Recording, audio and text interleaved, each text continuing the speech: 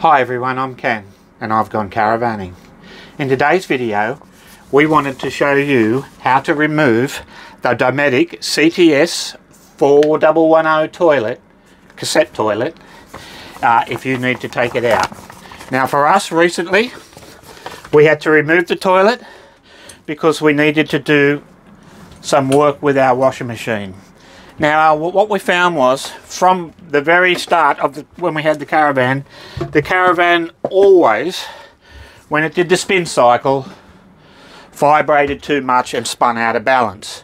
Now we kept just put one or two things in, it was fine, but the minute you tried to put a few things in, it would do. So what we found was, just come in Julie and see if you can pan down into there.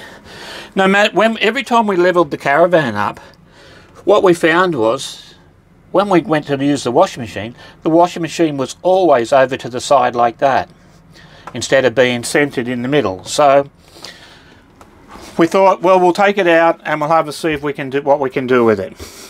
So we looked at the toilet, and we were away at the time, and it all looked a bit complicated, and we thought, no, we'll do it when we get home. So we have done it now, and it's much easier than we thought it was. So what we're going to do today is we're going to go through it and show you how to remove the toilet.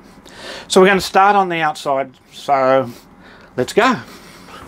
So the tools we're going to use today is, we are going to use a Phillips head screwdriver, a flat screwdriver, a pair of pliers, and one of Julie's good knives out of the drawer she can have words with me later about. Let's go.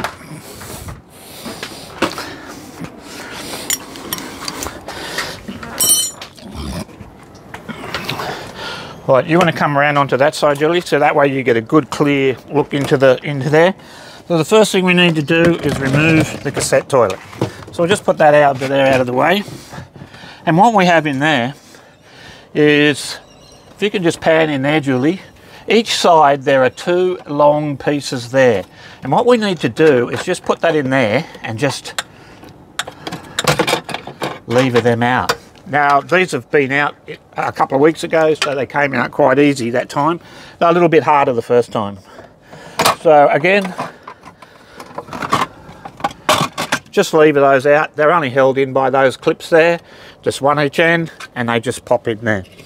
So we've got them out. That was the use of the knife. Alrighty, Phillips head screwdriver. There are 6 screws in here we need to remove. 2 in the front, 2 in the middle there, and 2 right up the back up there. So we'll take them out, and that is the next stage.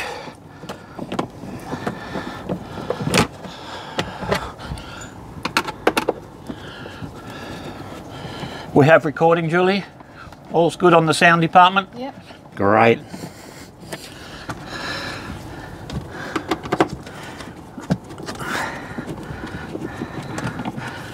Okay.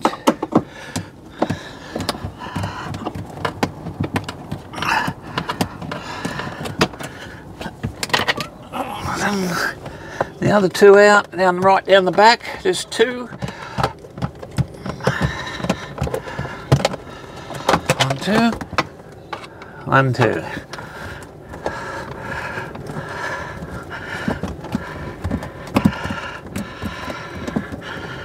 Right, that's the 6 screws all I've done. I'll just leave them in there for the time being, but they are undone. I took the first one out, the rest are just sitting in there. So that's all good to go. So what we're going to do now is we're just going to head back inside for a minute, and we're going to pull that away from the wall.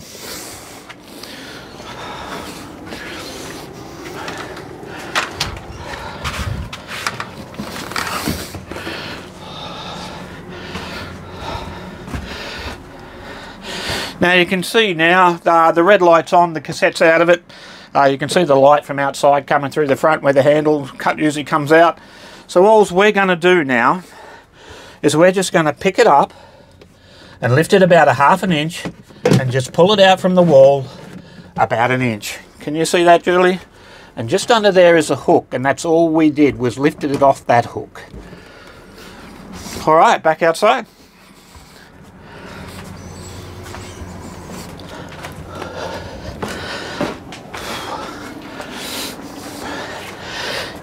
Now what we need to do now is we need to disconnect the water and let the pressure out of the line. So I'll quickly do that.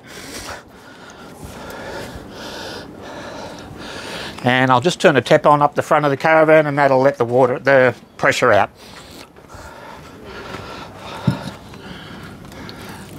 Okay.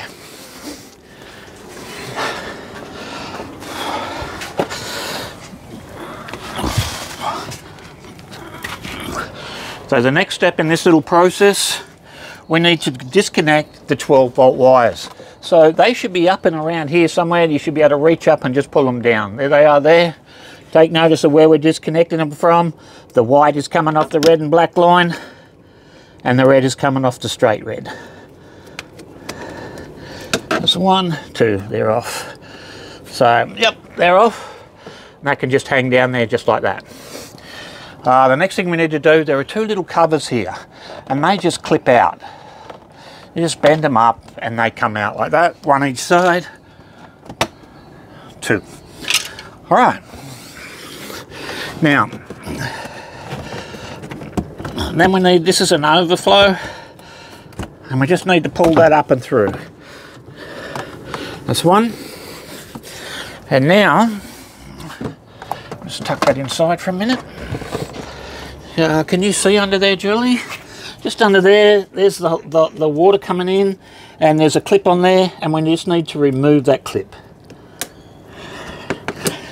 Pull that off there, and that's off.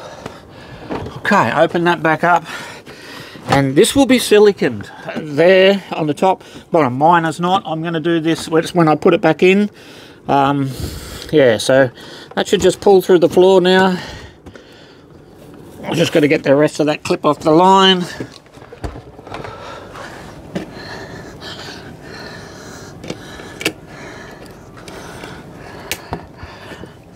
Clips off. Pull that through and stick it just in there. So there we go. Everything's disconnected. Let's go back inside and remove it.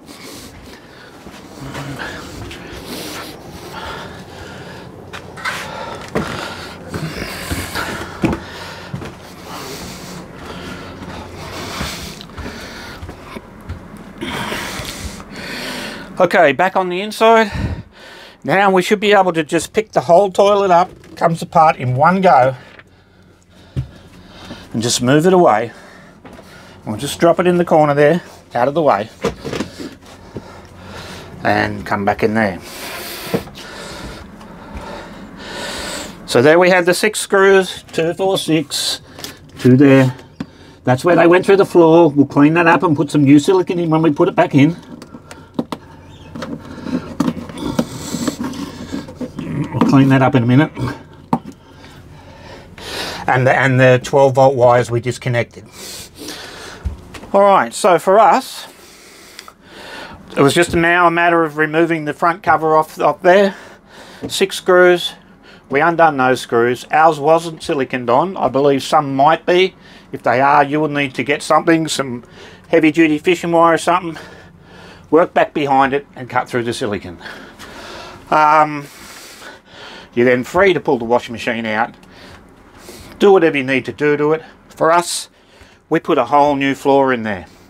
And basically unleveled the floor so that when we put the washing machine back in, the drum was level. And that has worked really well for us, hasn't it, Julie? Yeah. We've done quite a few loads of washing since then. Much better. Could put much bigger loads in. It doesn't spin out of control and be banging around, banging on the wall and that. Now it spins nicely. So it still will do that if you load it too much, but it's much better. Alrighty, so now the process of putting it back together. So, same process, putting it back together. We take the thing, we just place it near the wall. Place it about an inch from the wall. Go back outside. Join up your 12-volt wires. Put your hose back down through the bottom. And your water hose and your overflow hose back out through the bottom. Silicone at the top now if you wanted to. And then come back inside. Lift it back against the wall.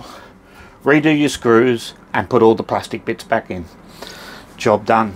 It's as easy as that. So I believe there's a few models that this is. Seems to cover a few models on here.